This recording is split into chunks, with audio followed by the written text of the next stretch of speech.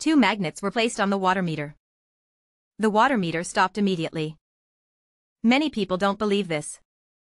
Let's test it out. Let's take a look together. First, the magnets were removed. Let's see if the water meter can turn normally. Let's try it.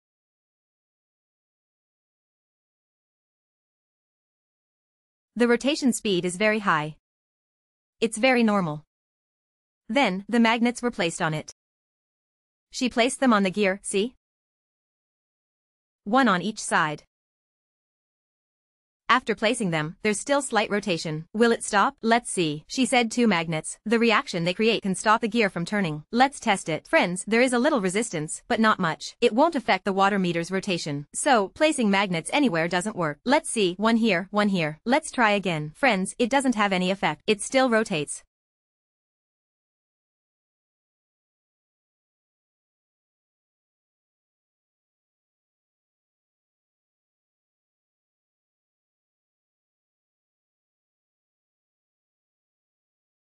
It still turns as usual.